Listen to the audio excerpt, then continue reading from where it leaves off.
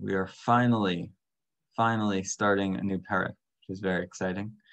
It's actually funny because we just finished, obviously, the longest parak, which we were on as Chagai recorded for about 3.5 months or so, I believe he said.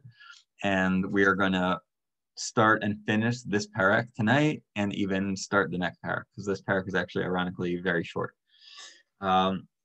We were learning, obviously, for months about the Midah of Nikias. The way the Mesilat Yesharim has been structured is that when it talks about a Midah, it discusses the details and parameters within the first chapter of that Midah, and then it has a whole chapter about now how to acquire that Midah.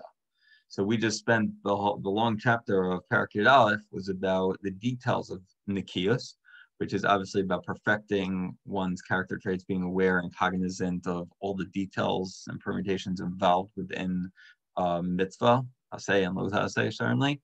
And also the last third of it was related to midos. And now he's going to say this parak is kinyan hanikios, is how to acquire that midah, now that we certainly know it very well.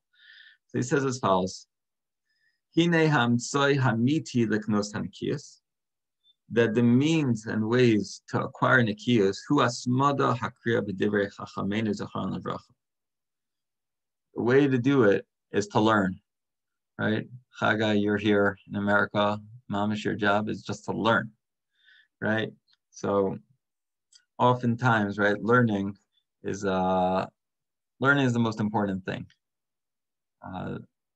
There's even a question in the Machlokas and the Gemara about whether it's more important to learn or to do.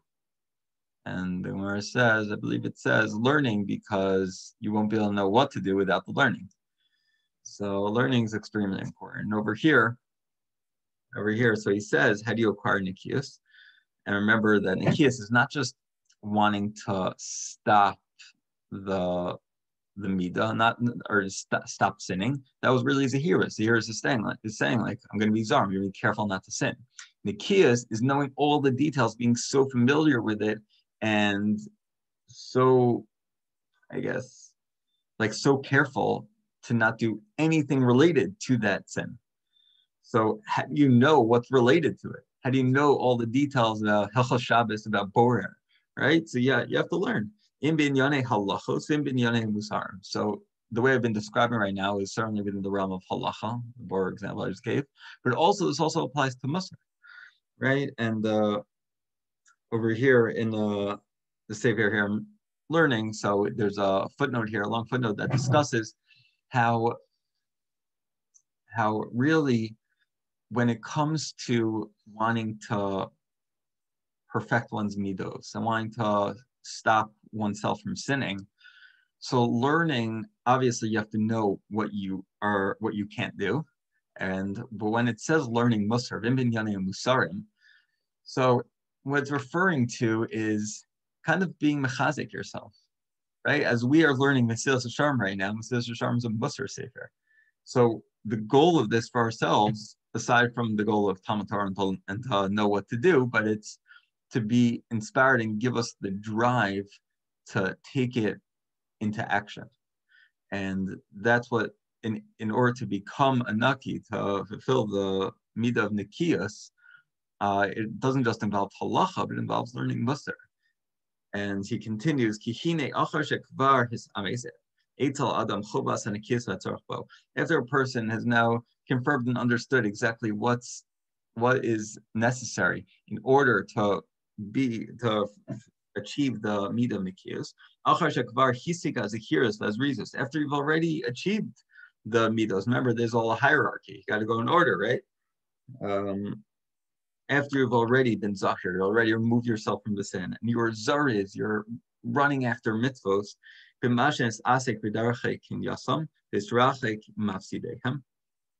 that you're osik in those things to be kona in, and you're distancing yourself from things that are not going to help you achieve this goal.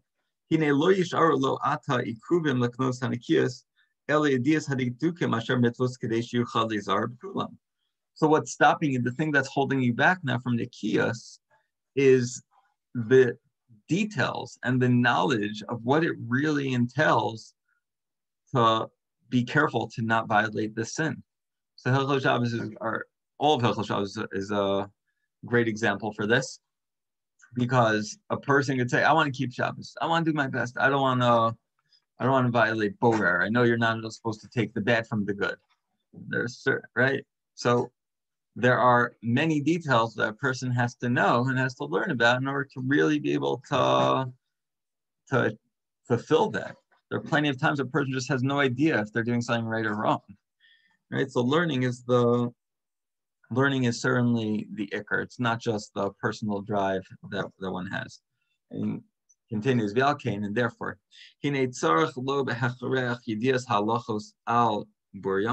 that a person has to thoroughly learn and know learn the halachot, to know branches, the offshoots of the mitzvos, to know the details that are involved in it, how far they reach, what examples, what parameters are these? Is this mitzvah los haseh involved in? And he says it's very common. This is certainly one of my big weaknesses. He says it's very common to forget the details, right? So someone could ask me a question. This also applies like machshava. Someone could ask me a question, and I'll like remember some maybe broad topic. Have zero idea who said it. Remember like a lot of the other things I learned, but like remember some broad thing, right? So here it comes to like Hilchos Shabbos is like remembering broadly laws related to Borer, like knowing that you're not supposed to do something, can't select certain things, right? It'd be like that, but not realizing, but there are 3 times if you want to take the good from the bad, if it's for an immediate use, and like to remember all that, that's not so easy. Obviously, I'm just giving one example, but in general, to know the fine details and be so familiar with it is not easy. So what should someone do? He says, Hine, titzarech lo hasmada hakriya basfarim hamevarim ila hadikdukim. Therefore, a person should specifically be familiar with svarim, like a person should learn these halachot to get familiar with all the details. And he's actually referring, I believe, to not learning it a first time, but learning it a second time or a third time. In order that it becomes anew to you and you remember it. It's fresh in your mind. Then you're going to be inspired to keep it. So a person may have at one point learned so much, and then years later you forget it. So he says, how do you really achieve Nikias? Is you go back and you make sure to learn the halachot, to be familiar with the details of the halachot in order to actually achieve Nikias. Because you won't be able to achieve Nikias unless you know what you have to actually do. And also, of course, as we said, tied to just learning in general for the inspiration involved that gets us to want to achieve Nikias. It says, "V'chein be'inyan hamidos mechrachas lo kriyas ma'amarei hamusar lekadmonim o leachronim." And certainly when it comes to midos, right? A person wants to perfect their midos, so that's like kind of what we're doing with Mesilat Yesharim. He says it's important to learn Musar from the earlier Musar Svarim or the Achronim, the later Musar Svarim. It's all important because that's how to really refine one's midos. I think it's twofold, both in terms of knowing what is entailed in the midos and also being inspired, right? The more you learn about jealousy and how bad jealousy is and the parameters of jealousy and the punishments for really being jealous and the social impact it'll have on you, a psychological impact. So the more you learn about that, the more you're going to want to stay away from jealousy. He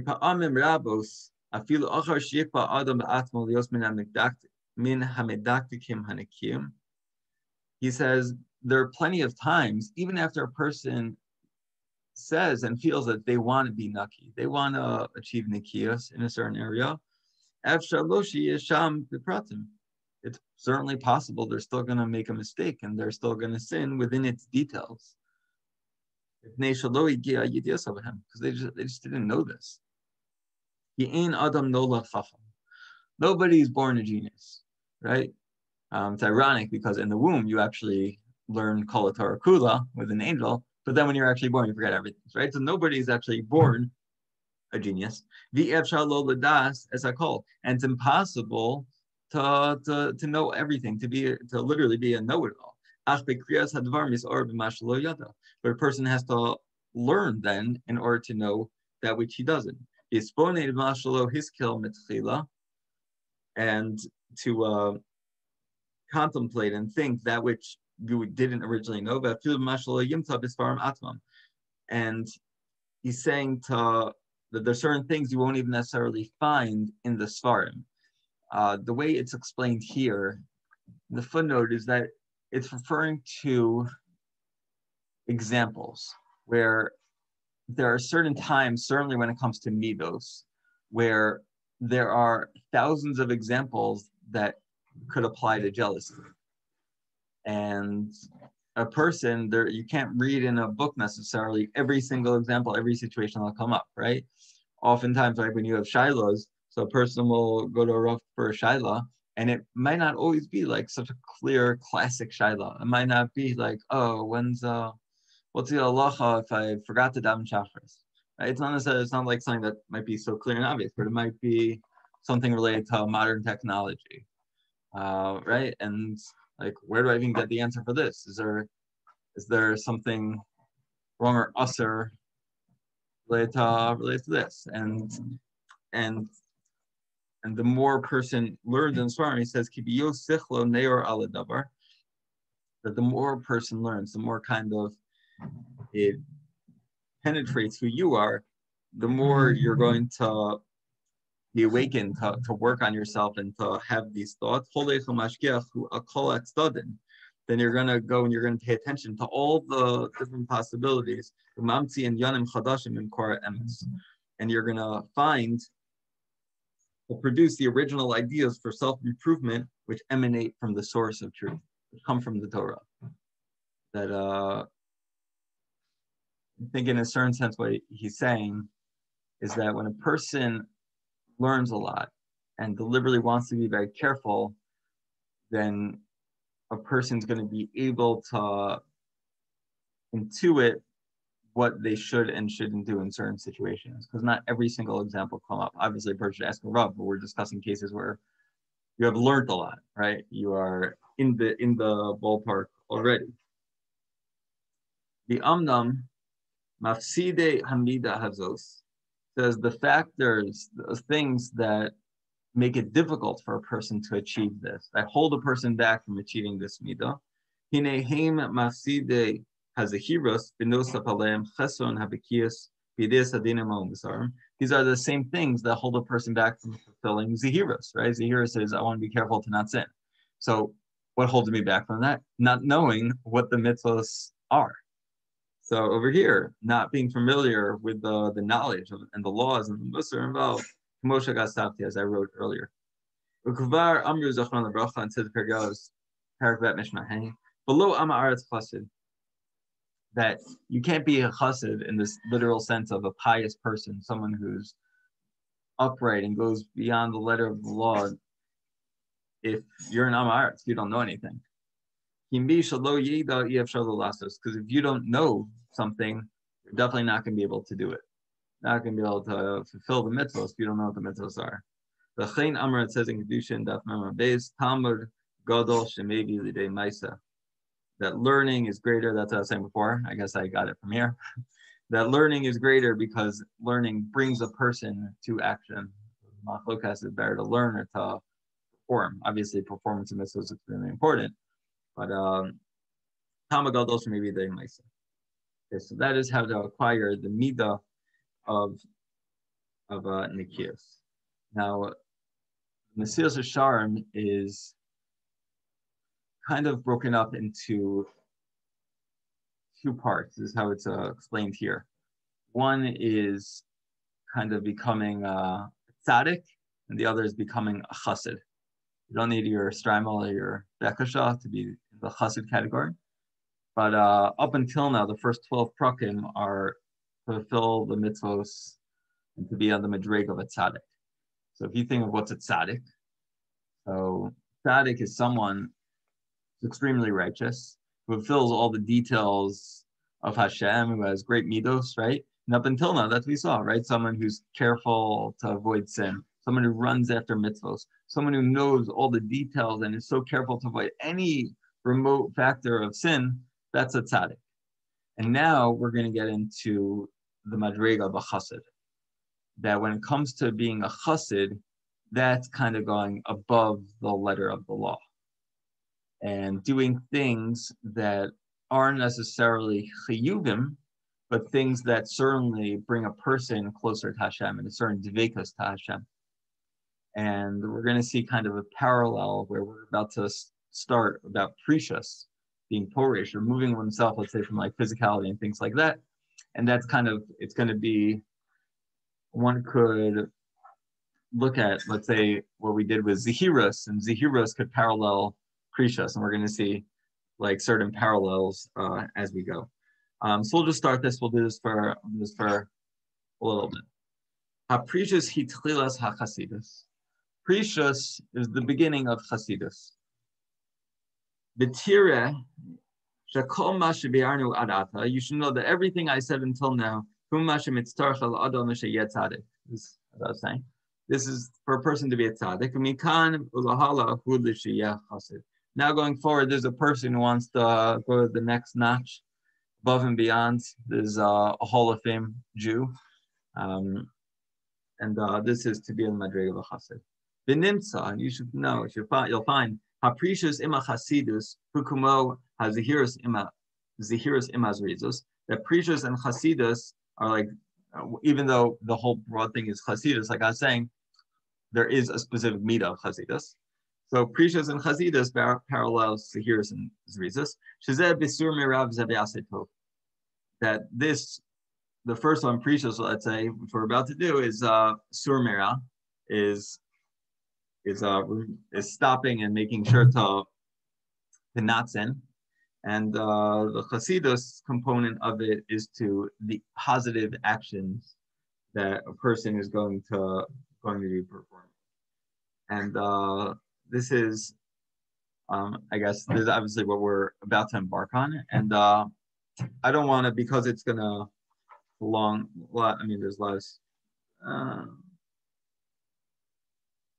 guess I want to share. I guess maybe we'll start this part next week, but I want to share something important for the next few minutes related to a very important question. I had this question. I thought about this question, and it was brought up here at this paragraph I saw. Not inside. It's brought up in the footnotes. I brought a mushal. Let me see what the mushal's from. Rabbi Schlusselberg is going to give the mushal for this. Because the question is as follows. I told you, I even mentioned it tonight, that Mesilat Yesharim is written based on the Breita in a hierarchy form. That there are certain rungs of a ladder. Now, if you're climbing a ladder and you want to go from the second rung and try to get to the fifth rung, so that is not very smart. You're not going to be successful in trying to actually climb a ladder. You have to go in order. Right? Imagine a person who says, I want to work on Ikiyas before they actually are able to do Zehirus. Right? It doesn't make any sense. Zehirus is like, I don't want to stop sinning, like in a broad sense, like can't work on Ikiyas without that. So the question is, obviously the steps get harder, and the more higher up we are going, the more, I don't want to say unattainable, let's just say difficult, the more difficult it becomes to attain. And to the point where we might say, like, okay, this is not for me. Like, this is extremely, extremely challenging. And I can never imagine myself ever attaining anything close to this madrega of, let's say, precious or chasidus. Why are we learning this? We have basically half the sefer left, approximately. And so, like, what are we doing this for? If it's already, let's say, we'll be now past where we all are on our madrega. And so Schlusselberg gives an analogy. He says, imagine if you have a poor person, and the poor person knocks on the door of a wealthy person's house, and it's dinner time. And the person is in the middle of already having, like, his example is like a 10-course meal. I can't even fathom how someone could eat 10 courses, but we'll go with the mashal. Like all you can eat places. I forgot one of the places in Israel where it's like different courses, like let alone like getting sick. Like I physically would not be able to even eat more than like 2 courses. But when it comes to the poor person, so he knocks on the door. It's middle of dinner time, and the guy opens up and he's like, "You have any food? You have any money?" And the guy says, "Like, why don't you join me for dinner? Come on in." Wow, thank you so much. And the guy, he's famished. He comes in, and they're already on the fifth course out of 10. He missed the first four. He missed like the kiddush, missed the bread, missed the fish, missed the appetizer, like the wings, whatever it may be. And now they're on the fifth course. And so it's a little rude for him to say, like, you know what, you want to bring me some grages, let me make the kiddush, let me have the motzi, let me have the fish, let me have. He's gonna just eat. He needs to eat. He's gonna do what they're up to, right? So there's nothing wrong, of course. There's nothing wrong with him just skipping on to number 5, right? It's like we would call it like chaperine, like grab what you could take.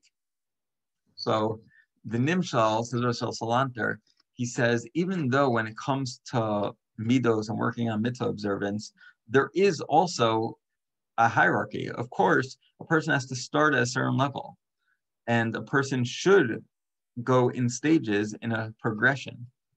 But you know what?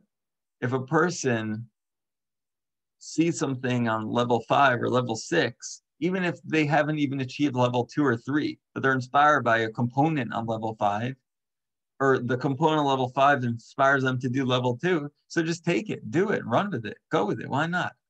And he says, especially in our generation where it's even more difficult to maybe be from, that you want to take whatever you can. So even though we're going to be learning things that are above certainly my madrega, we're able to see certain things and maybe be inspired and maybe still pick things up here and there, take things that resonate with us and decide to go with it, like jumping in the middle of the meal. Okay, so as Hashem, next week we will pick up and focus really now. I just said like we're going to be doing preachers and explain a little bit what it is, but we're going to really jump into the midah of precious next week. Okay.